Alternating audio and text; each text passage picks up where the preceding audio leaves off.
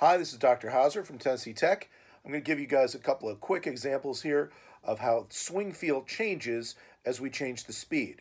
So this is the kick the can example from the Tennessee All-State Etudes, and I'm going to start in measure 9, and I'm going to play it about 3 different tempos. So the first one is going to be really slow, like a slow Count Basie style feel. I want you to listen to what happens with the evenness of the eighth notes.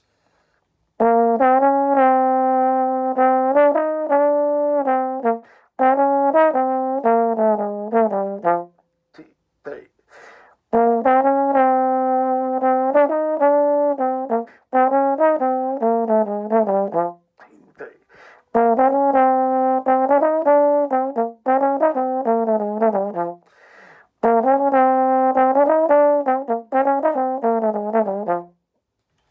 You notice the faster I get, the closer to even eighth notes the rhythm becomes, but I don't lose the feel of unequal weight to each note. Hope this is helpful for you as you're working on your exercises.